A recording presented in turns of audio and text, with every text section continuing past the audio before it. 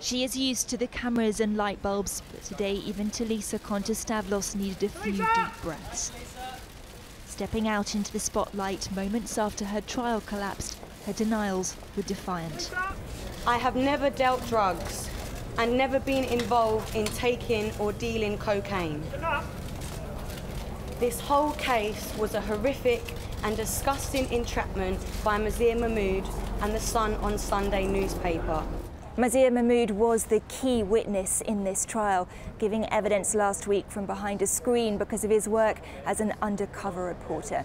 But today the judge said that it was inconsistent with previous evidence he'd given and that Mr. Mahmood had been lying.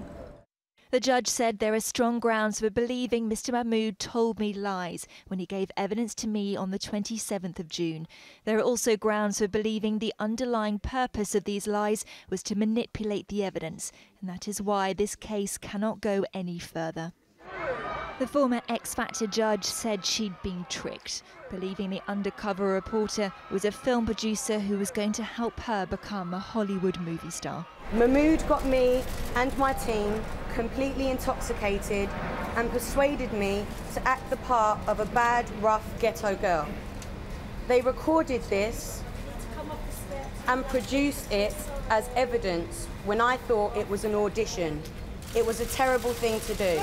As well as the case against Tulisa, the charge against her friend Michael Coombs was thrown out.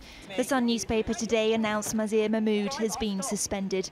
As for the subject of his tabloid sting, Tulisa said she's looking forward to resuming her career. Charlotte Grant, 5 News.